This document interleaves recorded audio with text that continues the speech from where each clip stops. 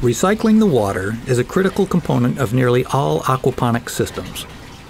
This system depends on a pump and plumbing fittings to move the water from the fish tank up to the plant grow bed, and the bell siphon and gravity control how the water gets back to the fish tank. In most cases, cycling all of the water through the system every hour is sufficient to maintain the water quality and provide adequate nutrients to the plants.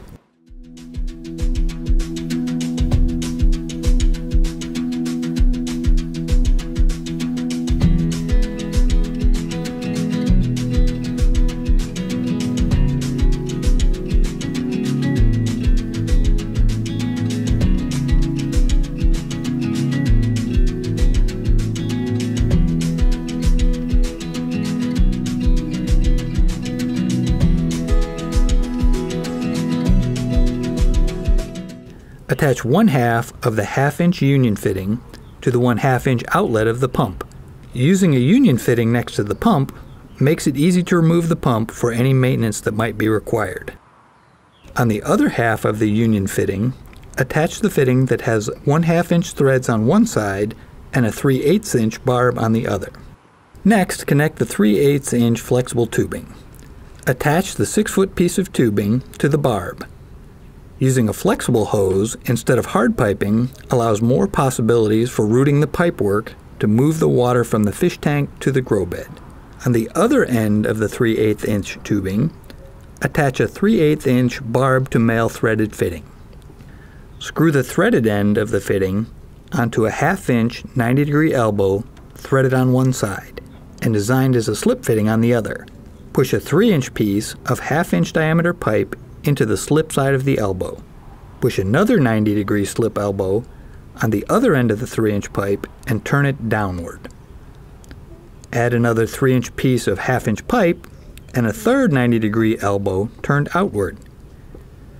Having this U-shaped configuration on the end of the grow bed water delivery system makes it possible to hang it over the side of the pre-filter you'll build next. Connect the two halves of the union fitting together next to the pump. Using a pre-filter between the fish tank and the grow bed will help prevent solid fish waste and other particles from clogging up the growing media, which can cause channeling and result in uneven water distribution. If the media gets too clogged, it must be removed and cleaned.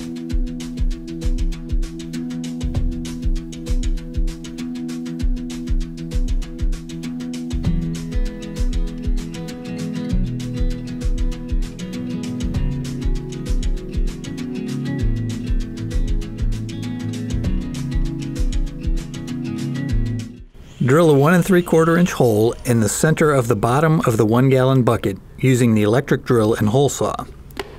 Insert a 1-inch uniseal in the hole. Lubricate the seal with a silicone lubricant and push the 4-inch long piece of 1-inch pipe through the uniseal until there are 2 inches on the inside and 2 inches on the outside of the bucket. Place a 3-inch net pot upside down over the top of the pipe on the inside of the bucket. This ensures that the foam pad will not cover the opening of the pipe and will allow water to enter through the sides of the net pot as well as the bottom. Push the foam disc into the top of the bucket so that it forms a bowl. Do not push it down onto the top of the upside down 3-inch net pot.